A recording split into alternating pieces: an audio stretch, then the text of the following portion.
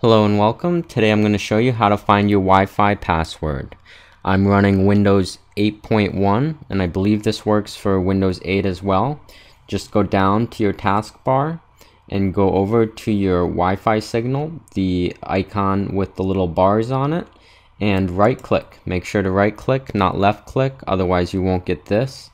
So once you right click, go to Open Network and Sharing Center, and then go to the right here and look for connections, Wi-Fi, and your station, and click on that hyperlink.